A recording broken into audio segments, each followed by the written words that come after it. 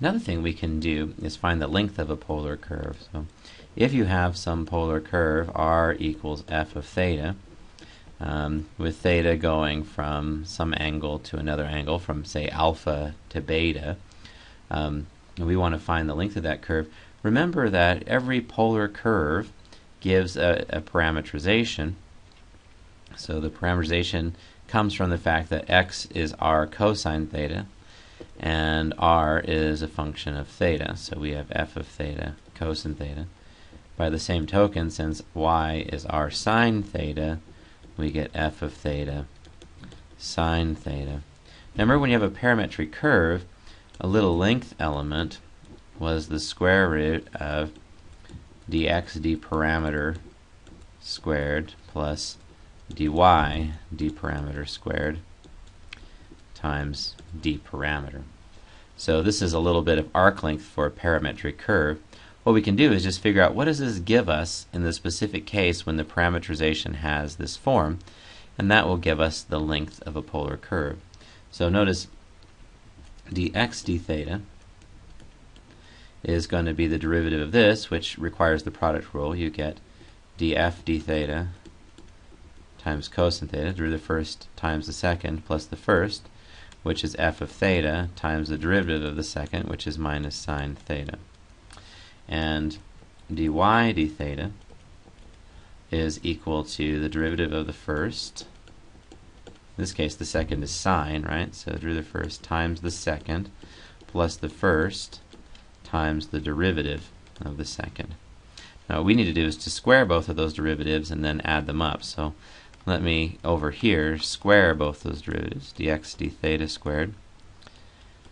Okay, if I square these binomials, what I'm going to get is df d theta squared times cosine squared theta, and then the middle term will be 2.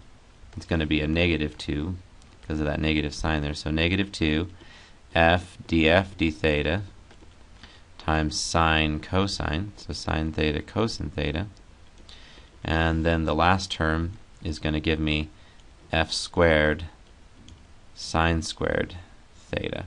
Ooh, let's run off the page. F squared sine squared theta. And we get almost the same thing for dy d theta. When we square it, we get df d theta squared sine squared theta. That's for multiplying the first term by itself. And then we get 2 times f times df d theta times sine theta times cosine theta, because this term times this term happens twice, and then you get the product of the last terms, which is going to be f squared times cosine squared theta.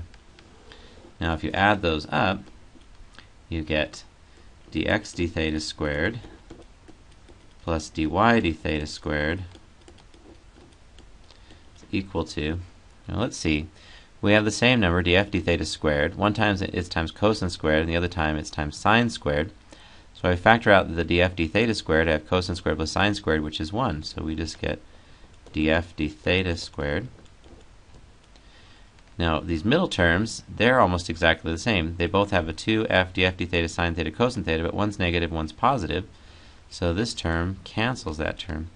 Finally, the last terms, we have f squared. One time we have it times sine squared, and one time we have it times cosine squared. So if we factor out the f squared, we have f squared times sine squared plus cosine squared, and sine squared plus cosine squared is 1. So we just have f squared times 1. So that tells me that a little bit of length, when your parameterization comes from a polar curve, so a little bit of length along a polar curve, is going to be the square root of df d theta squared plus f squared. Now another way to write that, since r is f of theta, let's see, we could do dr d theta squared plus r squared. Oh, this is all d theta, not underneath the root.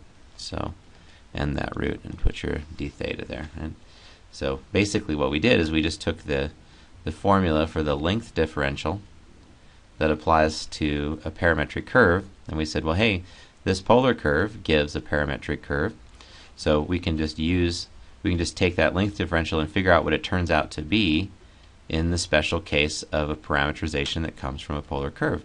And it came out to have this kind of neat form here. We have dr d theta squared plus r squared underneath the square root all times d theta. So that's where the formula in the book comes from. It's just realizing that every polar curve gives you a parameterization. There's the length, right? So we've got dr d theta squared plus r squared underneath the square root. You just add up all those lengths from the starting angle to the ending angle and you get the total length. This is just the integral from alpha to beta of what we were calling dl, right? Summing up all the little length elements. Let's do an example of this. Find the length of this curve. Theta goes from 0 to pi, and we can assume that a is some positive number. So we have a curve, and they're not really telling us exactly what that value of a is, but that value is just going to stretch the curve out somehow. Let's figure out what we get for length. Well, first off, we know that r squared is going to be a squared sine to the fourth theta over 2.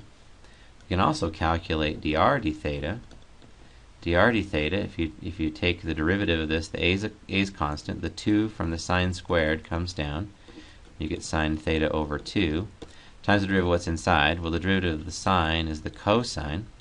So we get the cosine of theta over 2 times the derivative of what's inside that. The derivative of theta over 2 is just 1/2. So this 1/2 cancels this 2. So if you calculate dr d theta squared, you get a squared sine squared theta over 2 cosine squared.